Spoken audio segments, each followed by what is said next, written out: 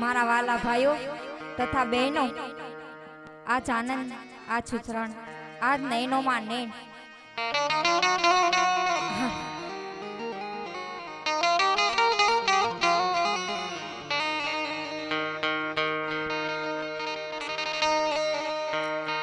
प्रथम पहला समारी रे स्वामी तमने सुढाड़ा हो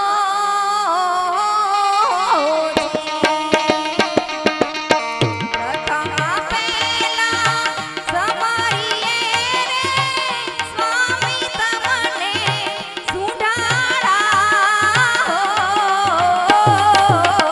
रिद्धि सिद्धि नया देव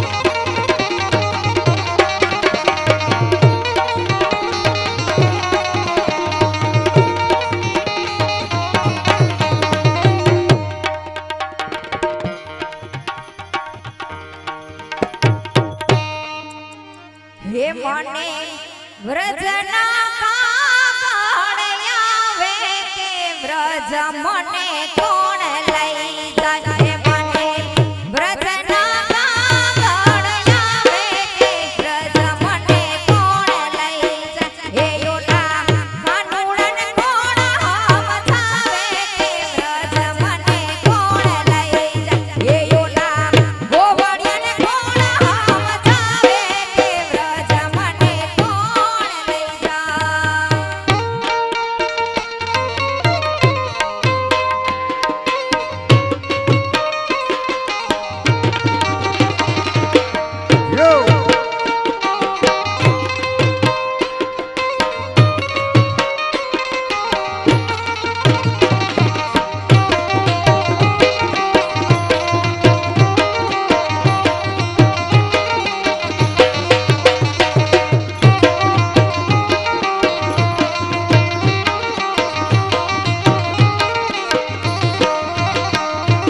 ગોવડિયું મારું સાસરું અને સમાવડિયા છે જાજા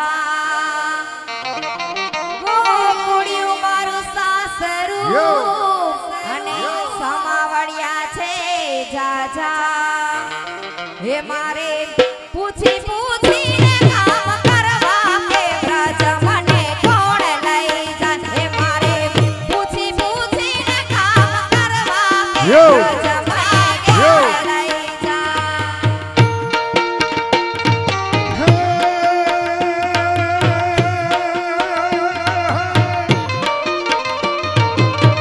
અમે માલધારી રેવા રાજ કરવાની રેવા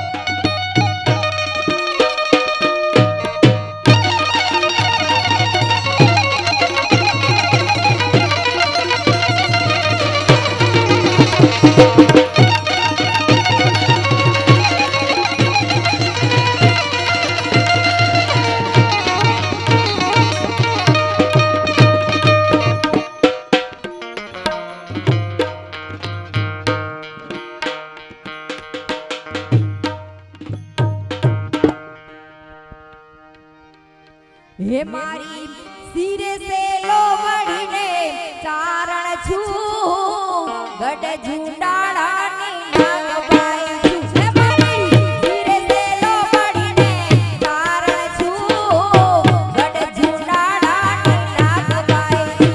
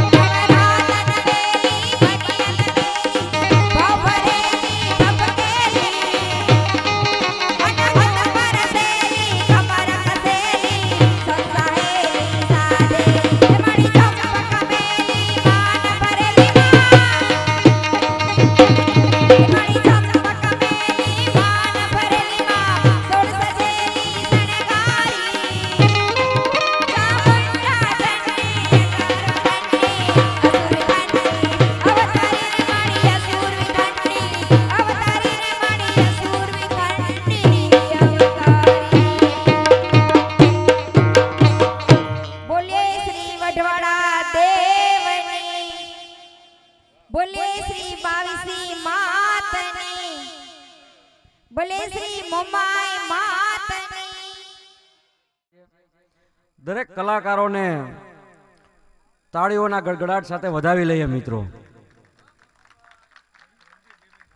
બહેનોમાં બહુ તાળી ઓછી છે, કારણ કે ખરેખર રાઉન્ડ બહેનોનો હતો, એટલે બહેનોને એક વિનંતી કે તમારે તાળી વધારે પાડવી જોઈએ। અને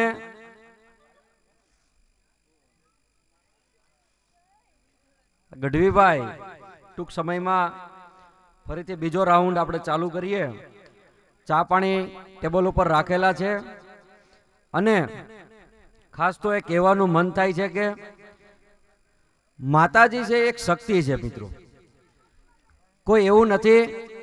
ખરેખર મારો વિષય છે લેખકનો, કવિરાજ। હું આ વસ્તુ લોકગાયક કે લોક સાહિત્ય, પણ જે કવિ જે રચના કરે છે, માતાજીના જે ગીતો બનાવે છે, ખરેખર એ વસ્તુ કુદરતી હોય છે। ઘણા બધા કલાકારો તમે સાંભળવા માટે આતુર હોય છે, એના નામ હોય છે। કીર્તિદાન ગઢવી છે, માયાભાઈ આહિર, ગીતાબેન રબારી, ગમન સાંથળ, વિજય સુવાળા, ખૂબ જ 6 મહિનાના એના બુકિંગ હોય છે। પણ આપણા પરગણાની અંદર અને આપણા વિસ્તારની અંદર જેના ડાયરાઓ, જેની પ્રગતિઓ અને કલાકારોના ગાયેલા ગીતો, પણ એમાં કવિ વિશેષ રચનાઓ કરતા હોય છે। આપણે ખાલી માતાજીને ધૂપેલિયા ફેરવી અને કોઈ આરાધના, કોઈ આરતી આપણે એમ નથી ઉતારતા મિત્રો। સતના ઘણા બધા પારખાઓ લેવાતા હોય છે, અને સતના પારખા જો લેવાય પછી જ આપણે બધા માનીએ છીએ કે આ માતાજી જગદંબા જોગમાયા એ ભેડિયાવાળી ભગવતીમાં આપણે જાણીએ છીએ, પછી માતાજીને આપણે માનીએ છીએ। એવી જ આ પરગણાની અંદર પણ જોગમાયાઓ, માં ભગવતીઓ, દેવી શક્તિઓ, એ માતાજીએ હાડ પોતાના હોમી દીધા છે, અને ત્યારે પછી એના શરીરને પણ એ પ્રકૃતિ શરીરને પ્રકૃતિમાં ન ફેરવી શકે, પણ શરીરને એક શક્તિમાં સમાવેશ કરી શકે। એટલે માતાજી અવતાર સ્વરૂપે એનો ફરી જન્મ નથી થતો, પણ શક્તિ અહીંયા જ રહી છે। એટલે કોઈ એવું નથી કે માતાજી ફરી પાછા બીજા શરીરના રૂપમાં ફક્ત આવે છે, પણ એના પારખા લેવાતા નથી। માતાજી સાક્ષાત સત્ય છે, એના હાડ અહીં હોમાઈ ગયા છે, ને પછી જે દીવાબત્તીને ધૂપેલિયા ફેરવીએ છીએ આપણે, અને એ સત્ય છે। ઘણી વખત માણસોને અત્યારે ટેવ પડી ગઈ હોય કે ભાઈ આવી વાતોમાં આપણે ન માનીએ, પણ જ્યારે બનાવ બને છે ત્યારે એ શક્તિ એનું સત્ય બતાવે છે। હવે આપણે સૌ જેની આતુરતાપૂર્વક રાહ જોતા હતા એવા વિજયભાઈ ગઢવી આપણી સૌની વચ્ચે ફરીથી બીજા રાઉન્ડ માટે ઉપસ્થિત છે। તો એકવાર પેલા તો સાંભળવા છે ભાઈ વિજયભાઈને, હજી હોકારો નથી આવ્યો ભાઈ બરોબર। વાહ ભાઈ વાહ, આ ડાયરો કહેવાય। અને આવી અંધારી રાતમાં જો આવો હાકલા પડકારા પડતા હોય ને બાપ, ત્યારે એમ થાય કે નહીં, હવે ચારણને આપણે ખરેખર સાંભળવાના છે, અને હજી રાઉન્ડ તો બાકી જ છે। એટલે હવે આપણે વિજયભાઈ ગઢવીને ફરીથી પાછા વિનંતી કરીએ કે શબ્દના શણગારને સૂરની રેલીએ આપણે શાપુર ગામની અંદર રેલાવીએ, અને માતાજીના ભક્તિના ગીતો ફરી પાછા આપણે સૌ રેલાવીએ। જેને તાલ ચડે છે, જેને તાન ચડે છે ભાઈ, એ જ માણસો અહીં બેઠા છે। હવે ખરેખર બધા સાચા તારલાઓ છે।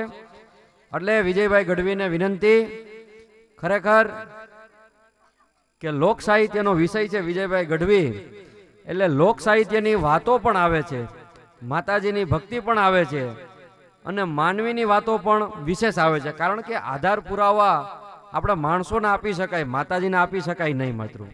એટલે મિત્રો, માતાજીના આધાર પુરાવા માણસો થકી આપી શકાય। વિજયભાઈ ગઢવીને વિનંતી કે આવો અને ફરીથી નવયુવાન શાપુર ગામના માનવીને પાછા જજુમતા કરીએ અને આપણે આખી રાત આજે આખો પ્રોગ્રામ આપણે નિહાળવાનો છે મિત્રો.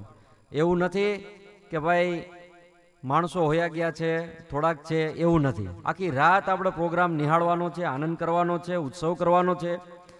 એટલે વિજયભાઈને ફરીથી પાછા આપણે વિનંતી કરીએ.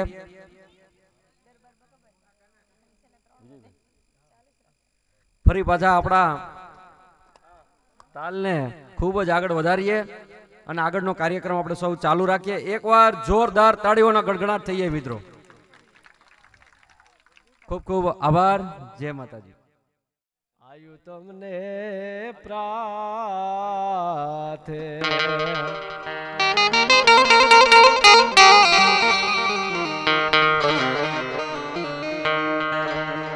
આપણે હવે જેટલા છે એટલામાં આપણે આનંદ કરવાની વાત છે, બાકી બીજું કાંઈ નથી. અને આમ તો ગામ છે એટલે કહેવાય નહીં, જે ઘેરથી કહીને આવ્યા હતા ને એ નીકળી ગયા.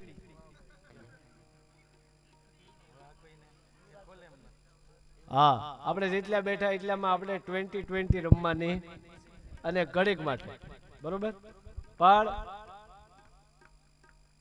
માની કૃપા હોય તો એ બધું થાય. એની કૃપા સિવાય કાંઈ છે નહીં. મારું મારું મેં કરું, કરતલ દૂજો કોઈ, આદરો શો અધૂરો રહે અને મારો હરી કરે શો હોય. જે છે એ પરમાત્મા કરવા વાળો છે. આપણે શું છે આલારામ ગોઠવવા મોકલ્યા, બીજું કાંઈ છે. ઘણા ને મૂર્ખીના ભણેલા કહેતા આલારામ ઉઠાડે. એને ખબર છે કે શ્રીરામ આવ્યા તો ઉઠ્યા નહીં, પરશુરામ આવ્યા તો ઉઠ્યા નહીં, જલારામ જલિયાણ જોગી વીરપુરમાં આવ્યા તો ઉઠ્યા નહીં. હવે આલારામના બાપની ત્રેવડ છે તમને ઉઠાડી દે.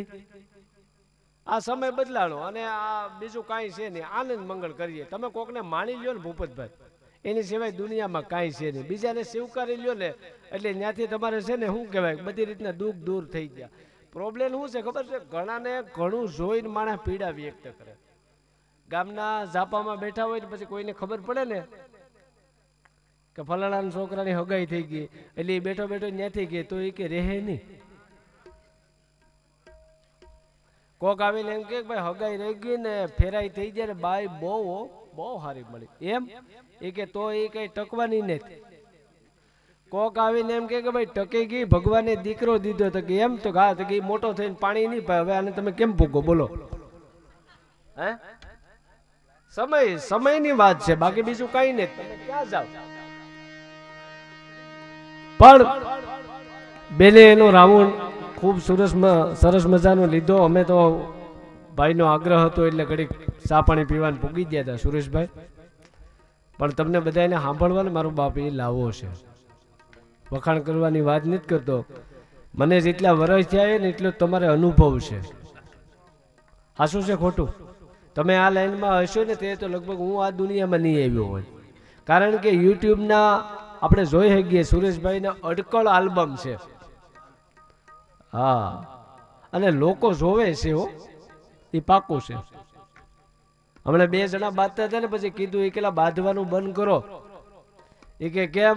એ કે યુક્રેનમાં ને રશિયામાં યુદ્ધ ઉપડ્યું તો ઓલો જે બોલતો હતો ને 2 ફડાકા માર્યા.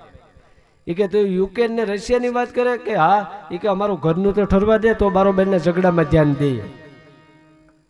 સમયની કેવી તાસીર આવી ગઈ અને દેખાવો વધી ગયો સુરેશભાઈ. દેખાવ કાંઈ છે નહીં, અટાણે કોઈને કાંઈ છે નહીં. જો પેલા લગ્ન થતા ને તો લગ્નમાં વરરાજાની ફૂઈ હોય ને એ લગ્ન ગીત ગાતી. જોકે આપણા વર્ણમાં તો હજી છે, વરરાજાની ફૂઈ લગ્ન ગીત ગાય, પછી કઈ હારી થાંભલી નાખે તો એનું ગીત ગાય, એટલે એ લગ્ન જીવન ટકતા. હવે મને આમાં પેટ છૂટી હું તમને વાત કરું, જેના ફળિયામાં દીકરાના લગ્ન થતા હોય એમાં કેટલી ફૂઈઓને કેટલી બેનોને ગીત આવડે, એકેય નહીં હરામ. કારણ કે થાંભલી નાખવી હોય તો એ બધું આમ બેઠ્યું હોય. એ મારે ટોડલે બેઠો રે મોર ક્યાં બોલે, એ આમાં ક્યાં બોલે રામ બાપુ ક્યાં બોલે. ત્યાં તો ટોડલે થી ઢેલ ઉલી ગઈ. સીતારામ આપણે એમ કે ઢેલ ક્યાં તો ગઈ, કાં તો કે લગ્ન ગીત નતા ગાયા. એક જગ્યાએ હમણાં લગ્ન હતા, એમાં માફ કરજો હું નામ નથી આવતું, એ ફેરા ફેરવવા વાળા હતા ને એને ભૂલમાં 11 ફેરા ફેરવી નાખ્યા. એમાં બુદ્ધિશાળી વાળો હતો ને એ બોલ્યો કે એકચ્યુઅલી એવું છે ને કે આમાં કપટ થઈ ગયું 11 ફેરા થયા એને ન્યા જઈને 370 ની કલમ નીકળે ને એમ તાત્કાલિક બોલ્યો બોલીને પછી એને કીધું એ કે ભાઈ તમે ફેરા ભલે ફેરવ્યા પણ તમે 11 ફેરા ફેરવ્યા હો આમ તો 4 હોય બોલે બહુ બુદ્ધિશાળી માણસ ને એ નિરેતથી હું બોલ્યો ખબર એ કે 11 ફેરવું કે 4 ફેરવું આ દીકરો કાલથી હલવાવાનો તો છે જ અને ઘણા ભાગના હલવાઈ ગયા ખબર નથી પડતી અટલે જીવનમાં કાંઈ છે નહીં ઘણાને ભોડા ફાટકી ગયા અમુકના જીવન એવા થઈ ગયા ટ્રેક્ટરના ટાયર જોઈજો વાહિલા 2 મોટા હોય આગલા 2 નાના હોય પણ જેનું હાલી ગયું એનું હાલી ગયું પણ મને યાદ થાય કે હે માં મોગલ હોય તે ભલે સોનલ હોય તે ભલે આવડ હોય તે ભલે પણ હું મારા દરેક ડાયરામાં 2 કડી માયા માટે વિનવવા માટે 2 શબ્દ ભૂપતભાઈ બોલું પણ કેવી છે માં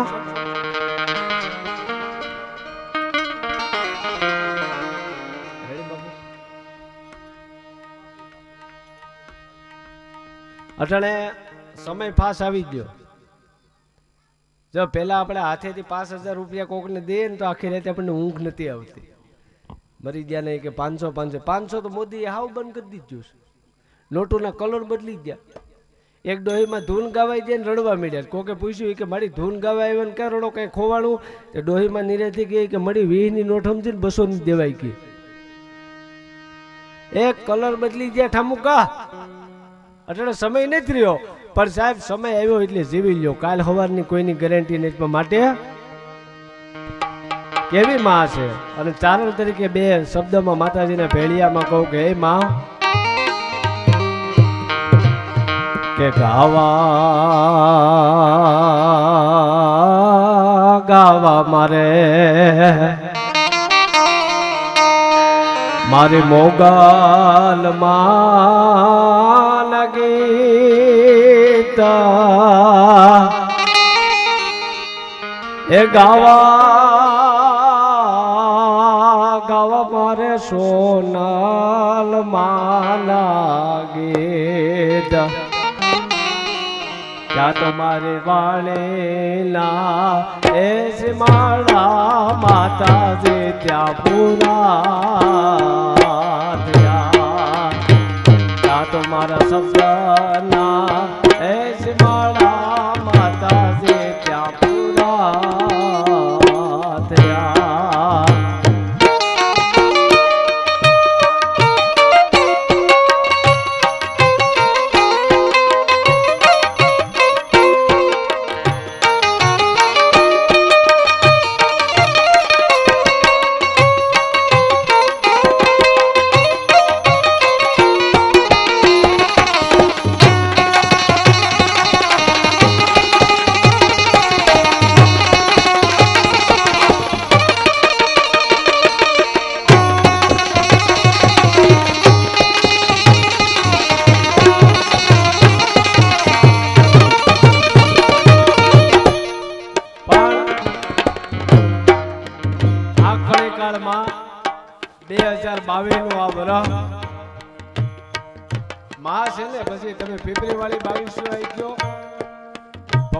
મોગલ ગયો મઢડાની હોલબાઈ ગયો ચોટીલાની સામુંડા ગયો માં કોઈ દી નથી આવતી પણ માં કોકને મોકલી દે કે જા તારું કામ અટક્યું ને તો તારું કામ હું પૂરું કરાવું આપણા પરિવારમાંથી કોઈ આવીને એમ કે હું આજ રોડ ઉપર નીકળ્યો અને ખટારાના ટ્રકમાં 2 સેકન્ડ માટે હું રહી ગયો તો એ સમજી લેજો કે 2 વસ્તુ આડું આવ્યું હોય હું એક તમારી જન્મ દેવા વાળી માના આશીર્વાદ તમારી ભેગા હોય અને એક તમારી કુળદેવી તમારી ભેગી હાલતી હોય તો જ તમારા કામ થાય બાકી કામ ન થાય અને પરસો કીધો કવિ કાગ બાપુએ પણ મારી તારા પરસાનો નહીં પાર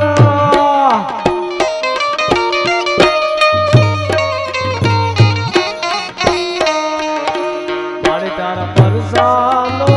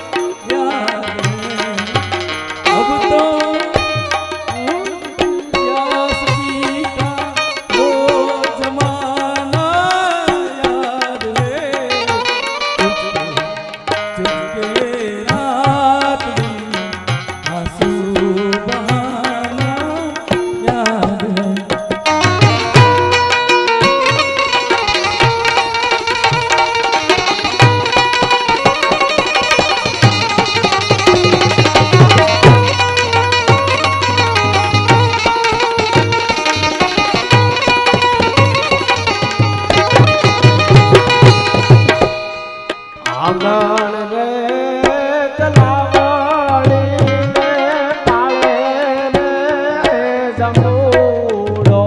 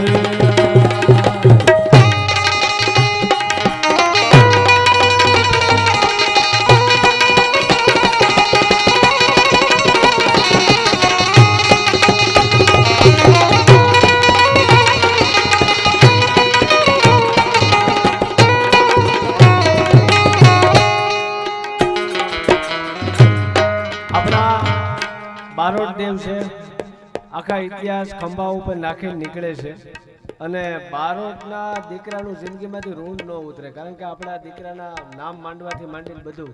હવે તો બારોટ છે એ જજ કહેવાય, કોર્ટમાં માન્ય રહે. આ ધારે તો બીજાનું બીજા પાને સડાવવું તો સડાવી શકે, પણ સારું છે નથી કરતા દાદા, કારણ કે બારોટ માટે એક વખત તાળીઓથી વધાવી લો મારો બાપ. અને સુરેશભાઈ, આ ગાવાનો મતલબ એ છે, મારે દાંત જ કઢાવવા હતા, પણ બારોટજીને ગાવાની ઈચ્છા છે અને આપણા સ્ટેજની એક બહુ મહત્વ છે, કારણ કે મા સરસ્વતીનો ખોળો છે. આપણે શીખતા ને તે આપણને 3:30 વાગ્યા સિવાય વારો નહોતો આવતો, હતો કે નહીં? મારો 3:45 વાગે આવી ગયો. અમે પ્રોગ્રામમાં જતા ને પેલા નબળું બહુ વિચારતા, વાહણ બેઠા હોય ને તે એમ અંદરથી જો મેં આવું નથી કર્યું, પણ કલાકાર આવું કરે. જે પેલો વારે સડે ને એને બહારથી બધું આપે, આનું ગળું ફાટી જાય, આને પેટનો દુખાવો ઉપડી જાય, આનું સાઉન્ડ વિખાઈ જવું જોઈએ. શું કામ? આ હટી જાય તો મારો વારો આવે. પણ સુરેશભાઈ આ લાઈનમાં જઈને દેખાદેખી નથી કરીને એને ભગોડાવાળી મોગલે ત્યાંની ત્યાં પુગાડી દીધા. સમજો, આ હરીફાઈનું નથી. એટલે બારોટ દેવે મને કીધું, મને કે મારે 2 કડી ગાવાની ઈચ્છા છે, એટલે હું પેટી ઉપર બેઠો કે જેથી અહીંયા કોઈ બાકી ન રહે. એક ગામમાં તો અમે પ્રોગ્રામ કરવા જ્યાંથી ગામનું ઉપસરપંચ ઉભો થયો, મને કે મને 2 વાણી કરવા દેજો. હું કહું તો તું આવતો રે ભાઈ, એ નહીં બોલે, એને હું ઓળખું છું. નહીં સરપંચ ઉપસરપંચ ગામ સુધી ને, પણ એ મોઢે સુધી હાલતો હોય, પણ બાપુની ઈચ્છા છે માટે ભાઈ અમીન મારી 2 ટોલ. સુરેશભાઈ મનની મનમાં ન રહે.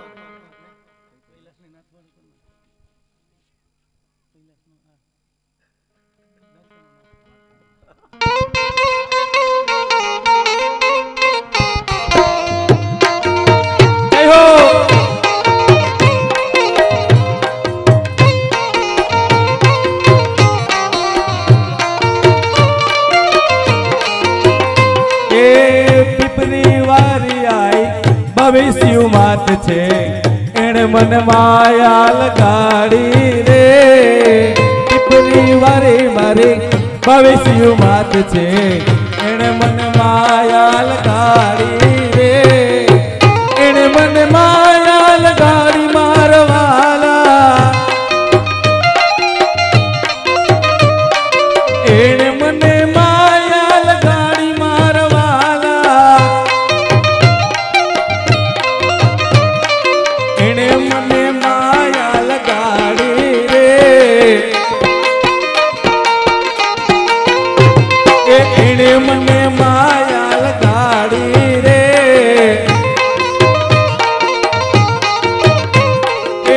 पिपरी वारी आई भविष्य मात छे एणे मन माया लगाड़ी रे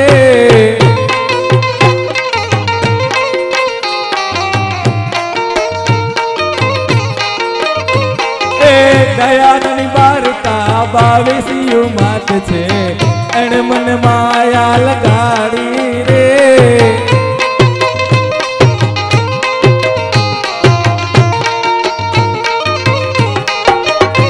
पेली बावड़ा वाड़ी मारी भविष्य मात छे एणे मन माया लगाड़ी रे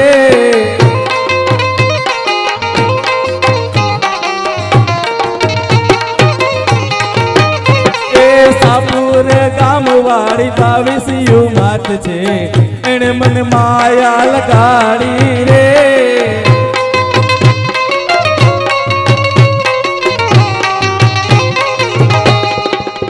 जय हो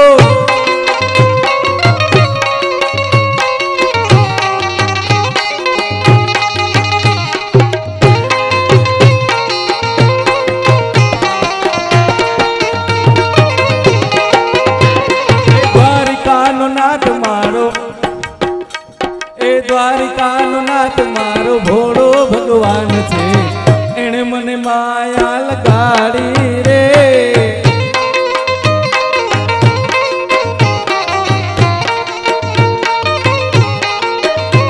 ए कैलाश नो नाथ मारो भोड़ो महादेव छे एणे मन माया लगाड़ी रे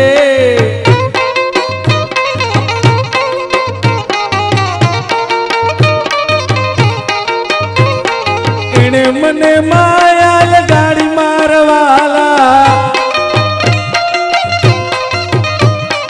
एणे मन माया लगाड़ी मारवाला एणे मन माया लगाड़ी रे गणपति नो पिता मारो भोड़ो महादेव छे एणे मन माया लगाड़ी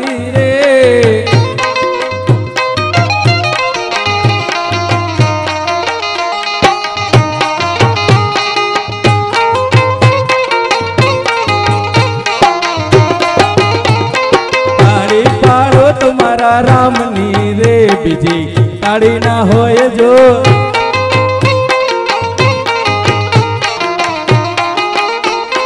बातों करो तुम्हारा राम नी रे बीजी बातों ना होय रे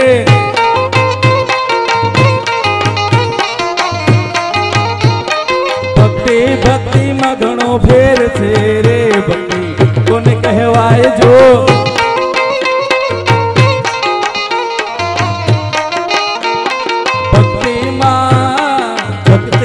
हनुमान ने राम मड़ा रे भक्ति एने कहवाय जो चलो सुरेश भाई आओ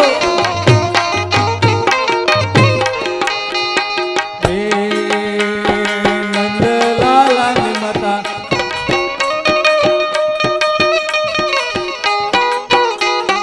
नंद लाला ने माता यशोदा जी सांभरे ममता ने मूर्ति मारी रही गई गोकुड़ माँ नंद लाला ने माता यशोदा जी सांभरे ममता ने मूर्ति मारी रही गई गोकुड़ माँ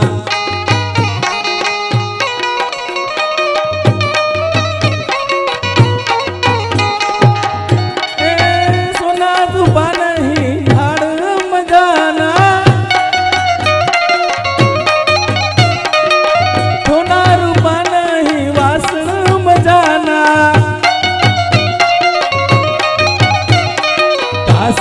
નાની સાસરી મારી રહી ગઈ ગોકુળમાં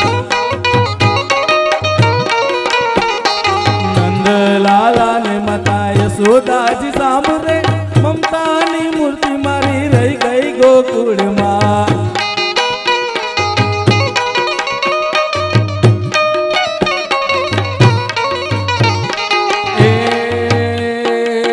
करावे भाई लीला लेर करावे भाई लेर करावे भाई लीला लेर करावे जय मारी पिपरी वारी पिपरी वारी पिपरी वारी मारी पिपरी वारी भाई लीला लेर करावे भाई मारी पिपरी वारी भाई लीला लेर करावे भाई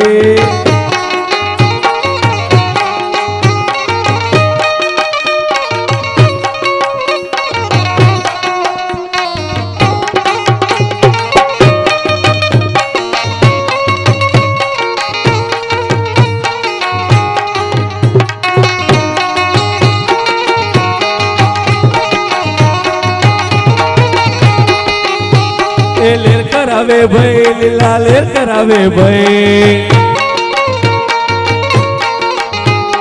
लेर करावे भाई लीला लेर करावे भाई मारी पावड़ा वारी पावड़ा वारी पावड़ा वारी अरे पावड़ा वारी बारका लीला लेर करावे भाई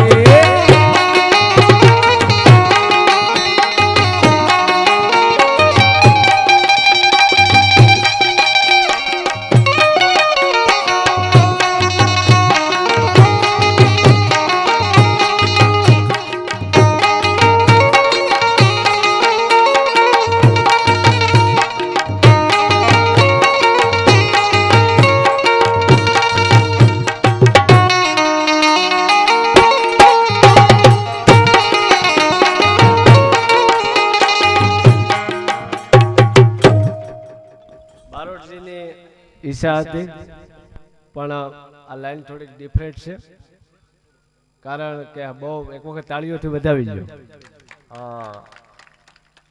આમાં આ લાઈન એવી છે ને કે આમાં ક્યારેક ઘર સંસાર પણ જોખમમાં આવી જાય એટલે એકચ્યુઅલી ઘરના હારા હોય ને તો જ આ લાઈનમાં અને રહી વાત આપણે પાછા સુરેશભાઈને સાંભળવા પણ બેઠા છે એટલે એકાદી વાત ખાસ માટે યાદ એ મારી જન્મની દેનારી માં મને તારી યાદ બહુ આવે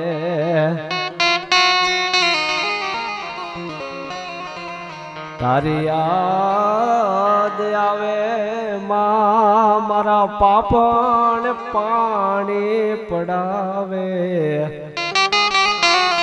સાહેબ કવિઓની રચના તો જમો તમે કેદાન તખતદાન અલગારી આ બધાની રચનાની તાકાત તો જુઓ એક એક શબ્દ આપ્યો પણ દૂધમાં જેમ માટીના ધાવણમાં માના ધાવણમાં જેટલી ફોરમ આવતી હોય એક એક શબ્દ સમાજના શોકમાં મૂક્યો સાહેબ મારા અનુભવ ઉપરની વાત કરું જાજી બધી વાત નહીં પણ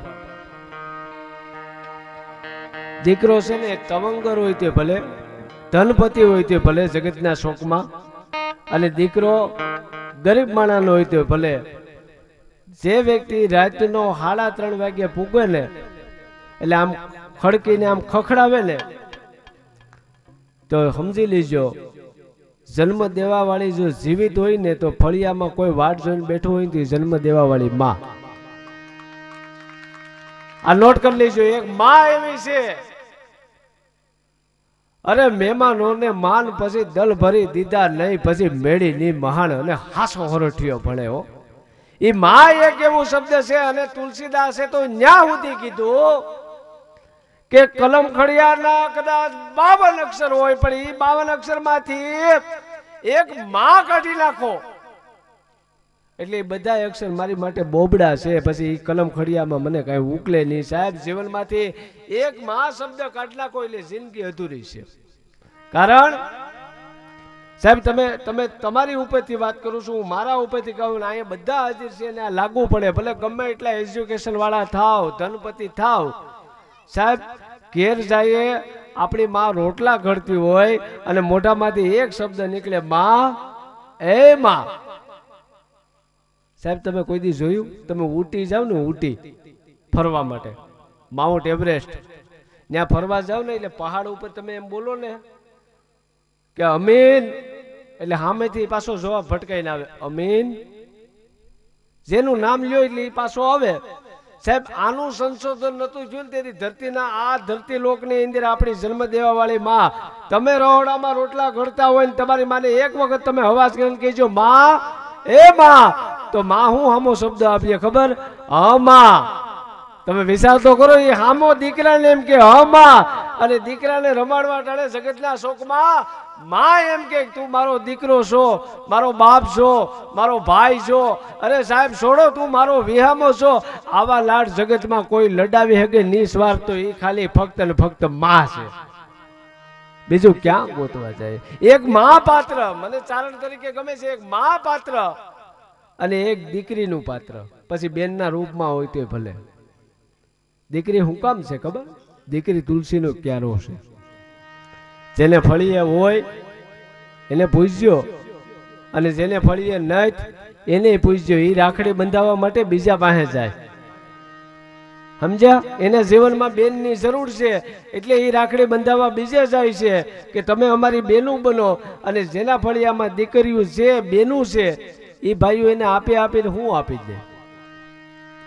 હવે હું તમને ચારણ તરીકે એ કહું છું કે દીકરીઓ છોડે છે કેટલું, એ તો તમે શું આ જગદંબાઓ બેઠી, કોઈ પણ સમાજની દીકરી હોય એ જન્મે ને એટલે એક દિવસ એ લક્ષ્મીજી છે એને વળાવે પાર. દીકરી કેટલી વસ્તુ છોડે છે.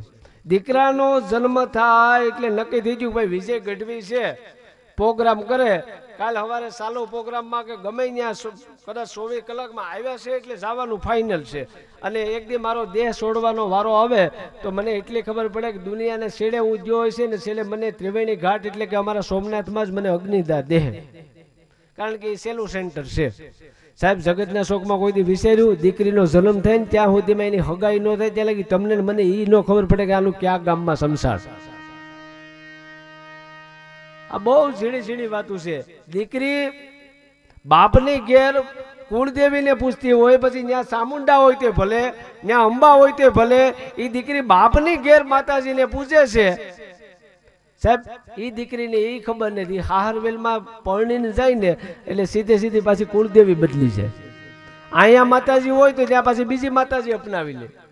અરે સાહેબ છોડો, ચારણ તરીકે કહું, આપણે કોકની ત્યાં મહેમાન થઈને ગયા હોય તો આખી રાત નીંદર ન આવે, ખાટલામાં મોબાઈલમાં ચાર્જિંગ હોય તો 3 પતિ શરૂ કરીને લાઈટ કાઢે નીંદર થાય. આ દીકરી તો કાળજા કેરો કટકો મારો અને ગાંઠથી છૂટી ગયો, વળાવા ટાળે દીકરી 10 આંગળીઓને ટેરવા દિવાલ ઉપર સોટાડી અને ખાલી એના બાપને એમ કહેતી છે કે તારી પાસે કદાચ 7, 12, 8 કની જમીનનું નકલ હોય ને તો મારી વાટ ન જોતો, મારા ફિગર તને અટાણીથી આપ્યા, આનું નામ દીકરી. સાહેબ હું દીકરીને આપી ગયો. રક્ષાબંધનનું ટાણું આવે હો,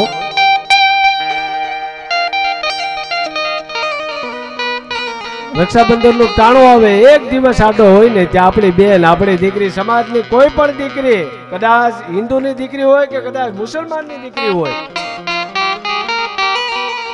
2 દિવસ આપણી બેન જ્યાં કદાચ બધાની બેનું સુખમાં ન હોય, એકાદી બેન એવી જગ્યામાં દેવાની હોય અને બનેવી એવો મળ્યો ન હોય. સાહેબ એ દીકરી બનેવીને મનાવવા માટે સાહેબ પગમાં 2 દિવસ પહેલા પગમાં પડીને એમ કે તમે એક કામ કરો ને તો હું કે રક્ષાબંધન આવે મારા ભાઈને રાખડી બાંધવા જાવ્યો. જેની માથે સમયના ઘા લાગ્યા હોય, જેની માથે થપાટોના ઘા લાગ્યા, ઈ જ આ પીડા સમજી હકે, આ પીડા બધાયથી ન ઉતરે. અરે સાહેબ છોડો, હરિયલ ઘેરેનો હોય, જેના ફળિયામાં કુજડા ફરે એને વયની વાતો ન હોય, પછી કેહર બસા ને કાગડા. મન મોર બનીને થનગનાટ કરે એ સ્ટેજ ઉપરથી ગાવું આસાન છે. કલાકાર મિત્રો ગાય હગે, હું ચારણ તરીકે સાચી ઠોકીને કહું એ ગીત કહીએ ગાય કોણ ન હગે અને એના જીવનમાં કોઈ દી આનંદ ન આવે. રવિન્દ્રનાથ ટાગોરે લખ્યું ને પછી ત્યાંથી બધું ફરતું ફરતું આવ્યું.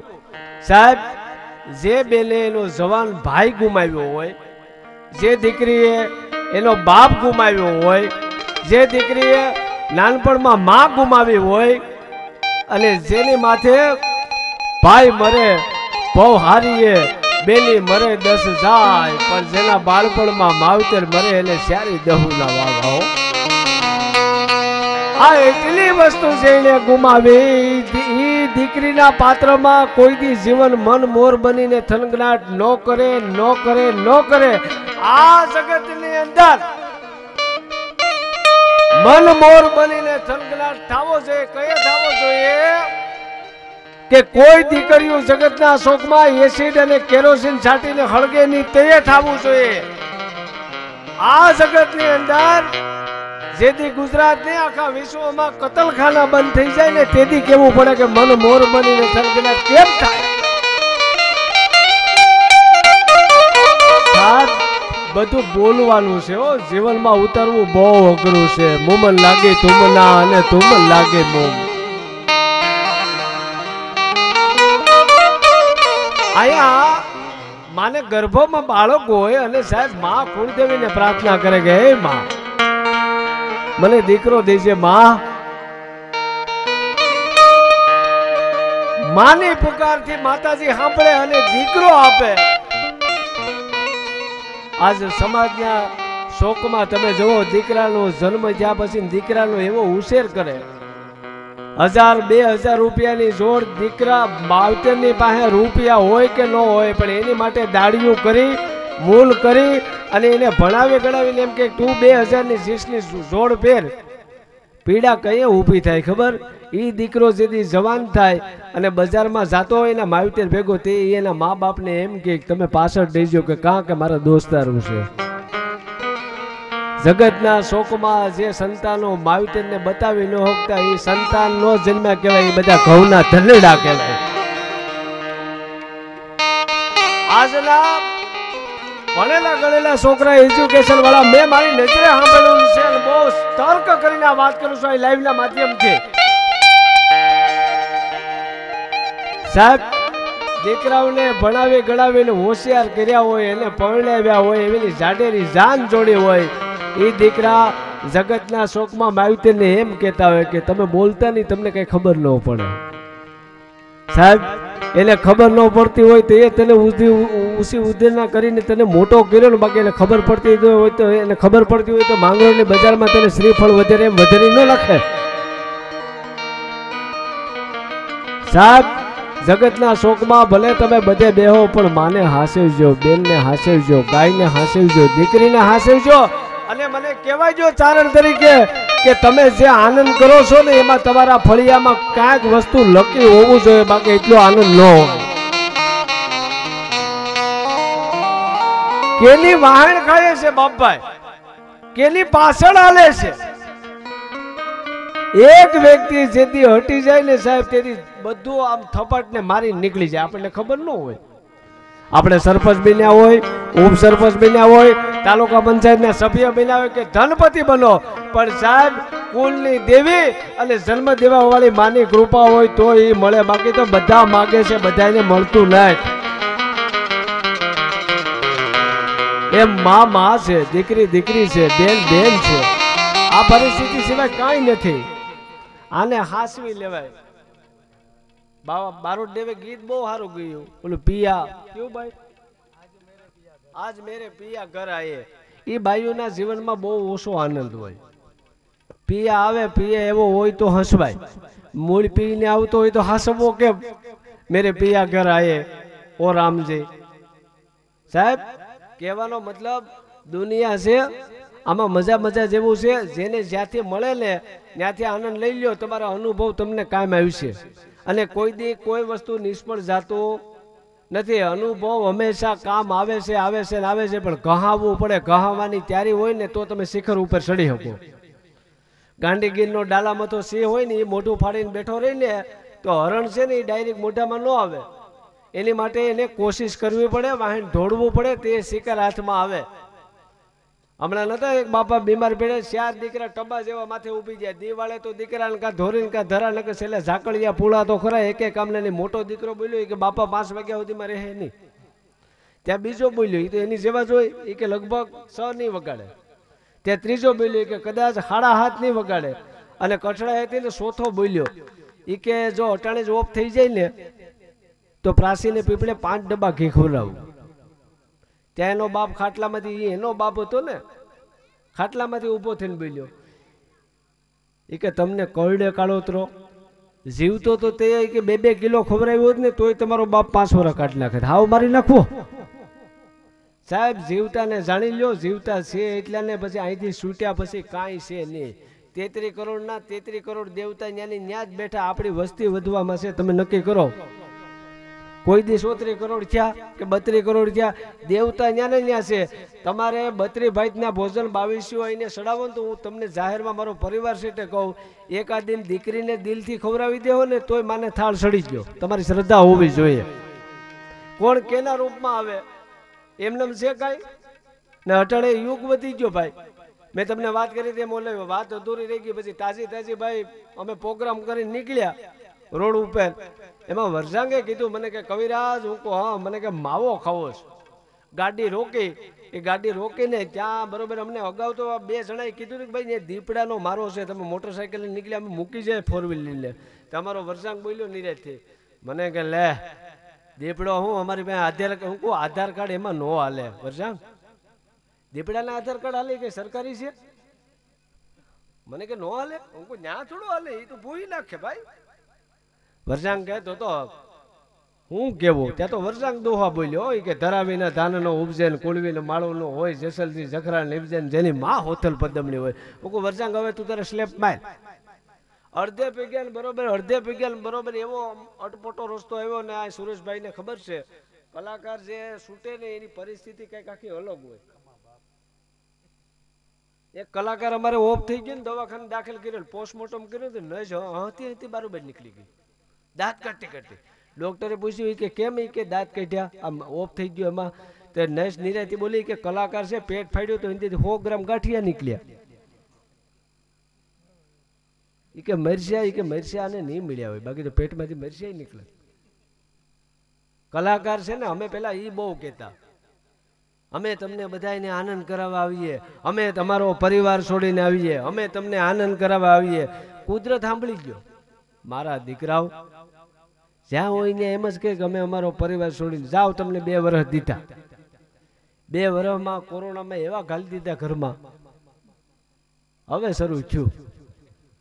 અને સુરેશભાઈ આ તો પરિવારનો નાતો છે, અને કોઈ નેગેટિવિટી ન લેતા હો. આ ખાલી દાંત કઢાવવા માટે બંધ બેસતી પાઘડી ઉઠીને ન વૈયા જતા. મને છે ને મારા ઘરમાં કોરોનામાં નવીરા બેઠા હોય ને, સાફ સફાઈ હાલતી હતી ને, મારા ઘરમાંથી 195 સાયલું નીકળ્યું. કેટલું? અમારા ઓલા પ્રોગ્રામમાં સન્માન થયા હોય ને, આમ સુરેશભાઈને તો સજી થયું હોય, ખટારો ભરી લ્યો ને, કારણ કે જાજા પ્રોગ્રામ કર્યા. 195 સાયલું ભેગ્યું થયું. હવે એ સાયલું કેવું હોય ખબર? ભલે લાગણીને વંદન છે, આ દાંત કઢાવવા માટે વાત કરું છું. એ ભૂપતભાઈ સાયલ એવી હોય કે માથે ઓઢો તો પગે ટૂંકી થાય, પગે ઓઢો તો માથે ટૂંકી થાય, આમ વાળી ગયો તો ફૂગો વળી જાય, કોઈને આપી ગયો તો ભિખારી એમ કે હું અમારો મજાક ઉડાડ્યો, એ પાછો ઘા કરી દે. મેં પછી હવે અમુક જગ્યાએ હું કહેતો હોય, આ ઘર જેવું હોય ત્યાં કહેવાય ને, હું કહું ભાઈ અમે કલાકાર છે, તમે અમને સાયલ ઉઠાડો એની કરતા 2 કિલો ભૂકી આપો, કિલો ખાંડ દો, તમે બહુ બને તો 2 કોબીના દડા આપો, અમારી ઘેર ફ્રીજની સુવિધા છે, અમે ખાઈએ એવું આપો. તમે હાવ અમને આમ કાં આપો? અને અમારી ઘેર આપણે આ બાજુ આદત હોય, આપણે ત્યાં કોઈ મહાનુભાવ આવે ને, માયાભાઈ મારી ઘેર આવે ને, માયાભાઈ ચાલુ કર્યું. એટલે કહેવાનો મતલબ એ છે કે સાહેબ આ માની કૃપા હોય તો બધું છે. એમ વરસાંગને અમે 2 કેળામાં ઉભા ને બરોબર બેલ્યું એવું. વરસાંગ કે મને કે માવાની તલબ બહુ આવે, રોકે હું કહું સવારે ગોત્યા નહીં ચડ્યો, કલાકાર છે કે કોણ છે, રોકીને ત્યાં બરોબર તે અવાજ આવ્યો. અને તમે જે વિચારતા હોય ને એ મગજમાં પેલું થાય, તમને કોઈક ડાકેણીની વાતો કરે કેળામાં હાલ્યા છે તો કોઈક બાઈ સાણ નાખવા નીકળી હોય તો ડાકેણી જ લાગે. તમને કોઈક જનાવરની વાતો કરે ને ભૂપતભાઈ કેળામાં એમને એકદમ કાવલું કઈ કટકા જેવું પીડ્યું એટલે તમને જાણે એમ થાય કે દાદો નાગરાજ આવી ગયો. ઓલી વાતનો પ્રભાવ હતો એટલે અમે ઉભ્યા એટલે મેં કીધું ભાઈ હું ઝડપથી ગાડી આપણે તું માવો છોડી લે રોડ કાંઠે જઈને ઉભી રહ્યો. મને કે 80 ને 83 એ પણ ત્યાં એ જ બોલ્યો કે ઝુકુંગા નહીં. હું કહું ઝુકુંગા ના દીકરા હવારે હું કોઈ ઠાઠડીએ નહીં લઈ જાય. અને બન્યું એવું વંડીમાંથી 4:30 વાગે અવાજ આવ્યો. એ જે બેઠો હતો વંડી ઉપર ભાઈ આમ બેઠો હતો વંડી ઉપર. એ તો પછી ધ્યાન થયું કે આ માથે ચડીને બેઠો વંડી ઉપર. એ ફોનમાં શું કહેતો ખબર? એક વખત તો કે એક વખત તો કે એક વખત તો કે તો ઓલી સામે એવું કદાચ કહેતી અંદર કે મારી માનો ખાટલો મારી પાસે છે, મારી માનો ખાટલો મારી પાસે છે, મારી માનો ખાટલો પાસે છે. વરજાંગ મને કે આ કેન કહેતી હતી ને આ શું કે હું કહું વરજાંગ તારે પૂછવું હોય પૂછી લે. અને તાજી હગાઈ થઈ ગયેલી છે અને આ જીઓનું કાર્ડ લઈને બેસી ગયો, બીજું કાંઈ છે નહીં. પછી ભૂપતભાઈ અમારા ધંધા કરતા ઓછો કીજે ઓરણો કીજે કબ માથું ઉયું છે હેવાળમાં ઉષા રહી જાય ભાગ સારણ કોઈ દી જાય એમ અજાણ્યો ન પડે. મેં પૂછી લીધું હું ભાઈ મને કે તમે અટાણે પ્રોગ્રામ પૂરો કરીને છૂટ્યા એ ઓળખતો હોય ને કે ગઢવી છે. હું કહું તારે હું? મને કે ભાઈ કે હગાઈ થઈ અને સામે ફોન કે દીધો ને આ ફોન. હું કહું તો હવે હોઈ જાય ને ભાઈ તારે હું કહું ધીરુભાઈને આખાને ખરીદી લીધો તે 399માં શાંતિ રાખ. મને કે એવું નહીં હામાવાળાને પોઈલની ખબર પડી ગઈ. હું કહું મને કે મેં નોકરીનું કીધું હતું ને કે હું તે નોકરી નથી કીધું પાણી વાળું. હું કહું તો મને કે આમ વાતું રાખું ને તો 100 મહિના થઈ જાય પરણી જાય લપ નીકળી જાય. આવા ગાળિયા કરે તમે સાહેબ જો. ને જેની હગાઈ થયું હોય ને એ તો વાતો કરતા હોય તમે સાંભળ્યા કરો ભૂપતભાઈ. આપણે તો એ દુનિયામાં આવ્યા જ નથી, આપણે તો એવું થયું જ નથી. એક બેન તો એક ભાઈ તો હમણાં વાતો કરતો હતી કે હું જ્યાં જોઉં ત્યાં તું દેખા. ઘઉં કે આમ કરીને આમ ઘઉંને હરખી રીતે જોવું તો કે મને એમાં તું દેખા. દિવાલમાં નજર કરું તો મને એમ થાય કે તું દિવાલ ઉપર હાલી જશ. આમ નજર કરું તો મને આમ દેખા. આમાં હાથમાંથી ઓલા ગાંઠિયા હું ખાતો હોય તો મને તું એમાં દેખા. તો એ ઓલી બાઈને કોકે આવીને કીધું કે ઘરવાળાને ઘરવાળો માને કે ઘઉંનું ધનેડું માને, જ્યાં હોય ત્યાં તને દેખાય. એટલે આ સમય છે, સમયની તાસીરને હાંસવી લ્યો. અને તમે એક યાદ રાખજો આ બાપભાઈનું અને કુંવરબેનનું ફળિયું છે એટલે નથી કહેતો ઓલ જેટલા વૈયાઈ દે એને લાગુ પડે. પરમાત્મા સાંભળે છે. તમે જેના ભરોસે કામ રાખશો ને અને તમને શ્રદ્ધા આવીએ ને તો તમારા એક અવાજ ઉપર માતાજી આવીને તમારા કામ કરવા આવશે આવશે ને આવશે. પણ તમને શ્રદ્ધા હોય તો. દિવાળીનું ટાણું આવ્યું ને તો આખું ઘર કાળાવાળ કરીને બેઠું. એમાં એક મહેમાન અંદર ફળિયામાં કરી છે બધા કાળા હોળો ગોદરેજ. એમાં એક છોકરો હતો ને એનો 10 વર્ષનો ટેણીયો એ ધોળા કરીને બેઠો હતો. બોલો એટલે મહેમાને પૂછી લીધું કે આખા ઘરે કે કાળાવાળ કર્યા ને તે કેમ ધોળા કર્યા હતા? નિરાયથી છોકરો કહે કે ઘરમાં એકાદું વડીલ જોઈએ ને, નિર્ણય કોણ લે? એટલે કહેવાનો મતલબ લાઈવ પ્રસારણ હાલે છે, બધું કામકાજ રેડી છે, પણ સમય પણ આવતો છે. અને માતાજીની કૃપાથી બાપભાઈ અને કુંવરબેન મારી ઘેર આવ્યા હતા એ પ્રમાણે એનું કાર્ય ખરેખર ઉજળું પણ થયું, પૂર્ણ થયું. ગામનો સપોર્ટ પણ સારો છે. અને માતાજીને એ જ પ્રાર્થના કરીએ કે ગામમાં ગમે ત્યાં ભજન થતા હોય, ધૂન થતી હોય તો જગદંબા બધાની માથે એ કૃપા રાખે છે. અને આવા ને આવા કાર્ય ગામની અંદર થતા રહે. અને હવે